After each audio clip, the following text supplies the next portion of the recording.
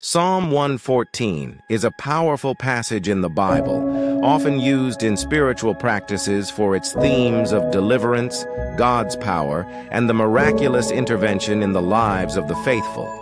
But before we dive into these powerful prayers, don't forget to hit the like button, subscribe to our channel, and ring the bell for notifications so you never miss out on uplifting content like this.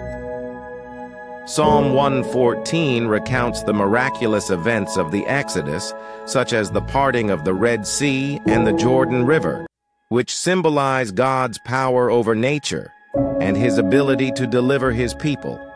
It's often recited to invoke God's power and presence in times of need.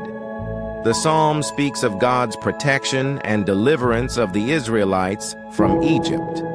It is sometimes recited or meditated upon when seeking God's protection and deliverance from personal difficulties or spiritual oppression.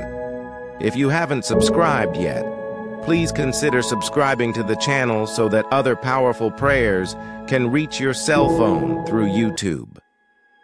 I truly hope your hearts will be blessed. Repeat after me Psalms 114. When Israel went out of Egypt, the house of Jacob from a people of strange language, Judah was his sanctuary, and Israel his dominion. The sea saw it and fled. Jordan was driven back. The mountains skipped like rams, and the little hills like lambs. What ailed thee, O thou sea, that thou fleddest? Thou Jordan, that thou wast driven back? Ye mountains that ye skipped like rams, and ye little hills like lambs?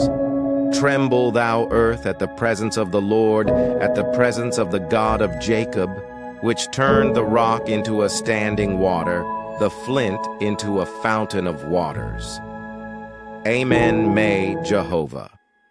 Rapha bless you greatly and powerfully until next time.